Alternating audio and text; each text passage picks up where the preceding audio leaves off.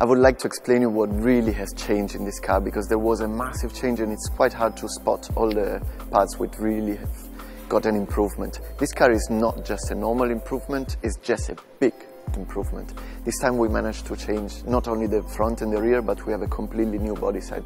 And I would like to go a little more in detail with that. So what happened was we needed to introduce the A4 into the new Audi design era, and therefore we wanted to adapt the single frame to what is happening now. This means the single frame is now lower, but as well wider. This means the car looks a lot sportier and it gets a lot more prestige, because the A4, it's actually a very grown-up car and it needed to show everything what it can.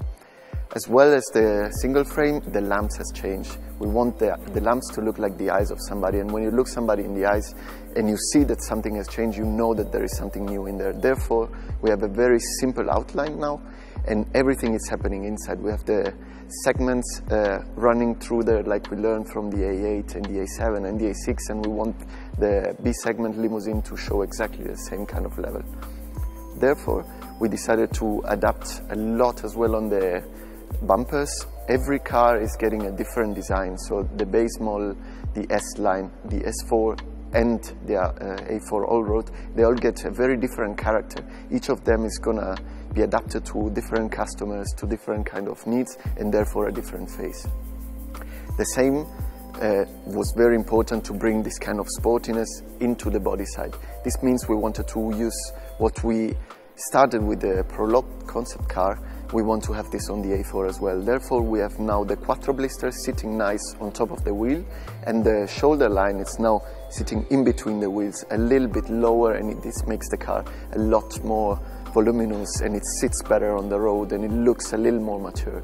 As well, on the rear end, we wanted the car to look more mature. This was really the impact what we wanted. And as we are doing on the top limousines like the A8 and on the A6, we decided to adapt a chrome line which is crossing between the rear lamps all the way through, and this is giving a lot of width. The width of the car, the impression is a lot bigger somehow. And the same, we adapted this kind of sporty design to the lower part. As I said, for the front, the base, the S-Line, S4 and the all-road, they always get a different kind of attitude, and each of them will give you a different diffuser, a different kind of exhaust treatment, but always looking very sporty.